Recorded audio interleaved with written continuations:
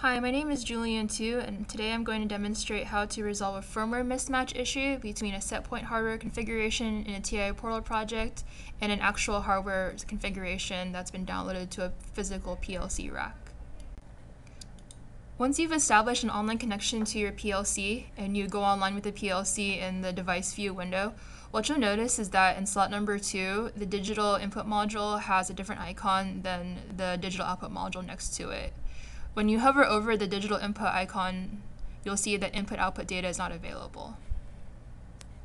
To gain some further information as to why slot number 2 has a different icon than the digital output module next to it, you can right-click on the module, go to Online Diagnostics, and then access the diagnostic status of that digital input module.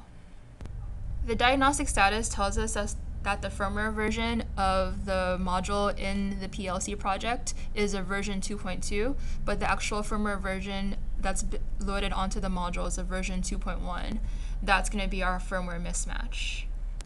To resolve this firmware mismatch, I'm going to go ahead and go offline, close out of my diagnostics window, and right-click on slot number 2 and go to Change Device.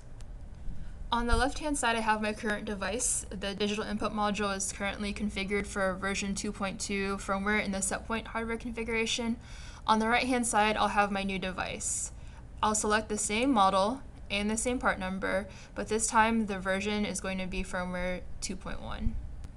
Once I've downloaded the new hardware changes to the PLC, I can go ahead and go back online. And now all of my modules have a green check mark indicating that the setpoint hardware configuration matches the actual hardware configuration. For further assistance, products, or training, please contact us at 1-800-AWC-INFO or www.awc-inc.com. We are here to help.